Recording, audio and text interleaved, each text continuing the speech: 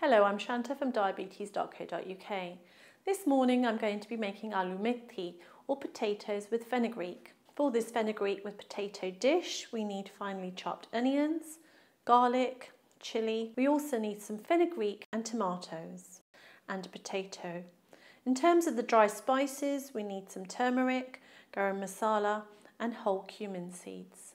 Fenugreek is widely available in Indian shops. If you can't find an Indian shop near you, or you can't find the fenugreek, then by all means replace the fenugreek with spinach. The way to prepare it is we first cut the stalks off at the bottom. The further stalks we remove the leaves from, and we just chuck the stalk away. We're going to put everything into a chopper and it's going to be finely chopped, and the stalks don't add particularly to the flavour. And they can also, of course, jar in the mouth, hence we get rid of them. You need to parboil your potatoes. This means that we add our potatoes to boiling water and cook for about 3 minutes. Just check that they're slightly soft. We don't want them mushy.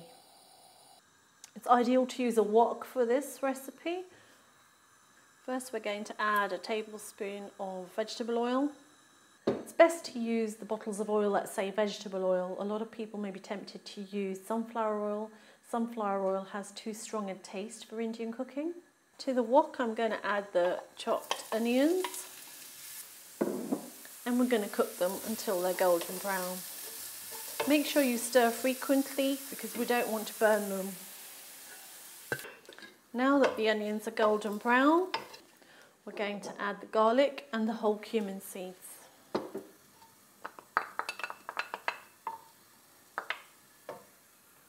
Now that the cumin seeds have gone a lovely golden brown colour, we're going to add our tomatoes, chilli, garam masala and turmeric. We're going to mix all the ingredients together and wait for it to cook through for about 3 minutes.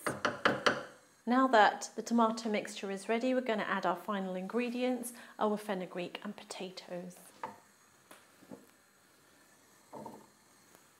Once you've added your fenugreek and potatoes, you're going to cook the mixture for around 2 minutes and then it should be ready. For those of you who are on a very low carb diet, you can substitute the potatoes with celeriac. If the mixture starts to stick, you can add a little bit of water to prevent it getting burnt, and we also add some salt to taste at this stage. Now the dish is ready to serve.